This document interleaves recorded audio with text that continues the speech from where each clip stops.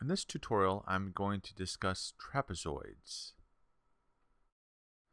A trapezoid has four sides, 1, 2, 3, and 4. Top and bottom of this trapezoid are parallel. It means the lines are the same distance all the way across, and they also never touch. I'll put that back. The two sides are called bases, and they are parallel. The sides that are not parallel are called legs.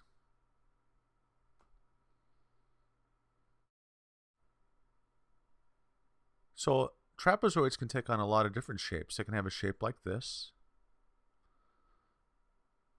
where the top and bottom, the bases, are parallel. They can also have a shape like this, a little irregular shape. And the top and bottom are parallel again, the bases. In the brown trapezoid, this time the sides are going to be parallel,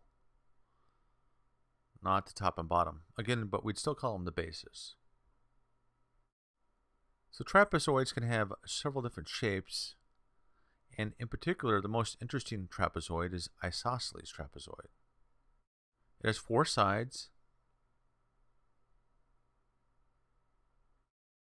What makes an isosceles trapezoid isosceles is that the two legs are the same length.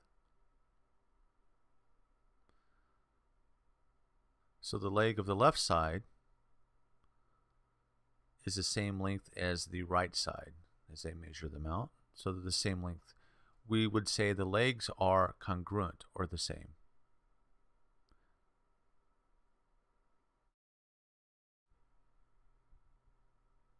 The orange angles, the angles at the base, and I'll draw that in, the orange angle on that side and the orange angle on the right side, they're also congruent, or the same. And the angles at the top, or the green angles, they're also the same or congruent.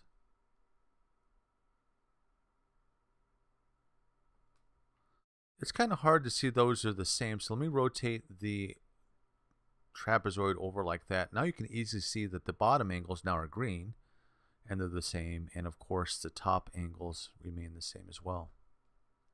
We rotate this back. The diagonals are also the same length of an isosceles trapezoid. The diagonals are the same length.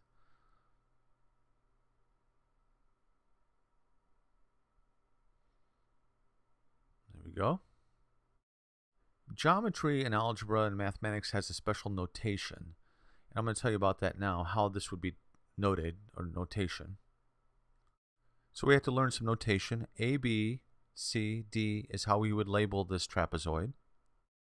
Line AB is parallel to line CD.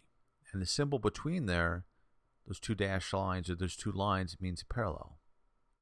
I can also say line DC, and it's the same thing.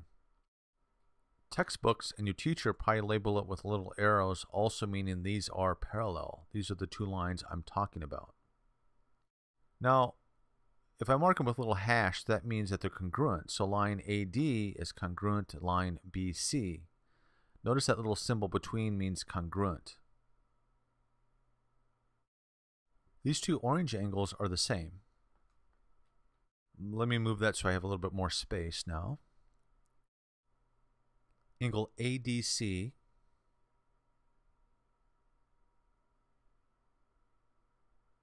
angle ADC is congruent to angle BCD.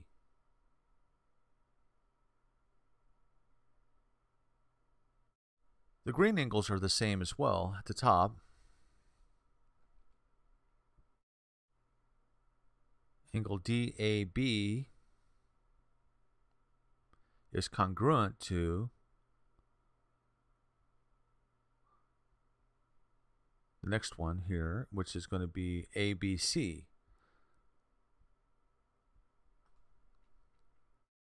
Since your book is typically in black and white, what textbooks usually do is they'll put like two lines on the top angles to show that they're equal.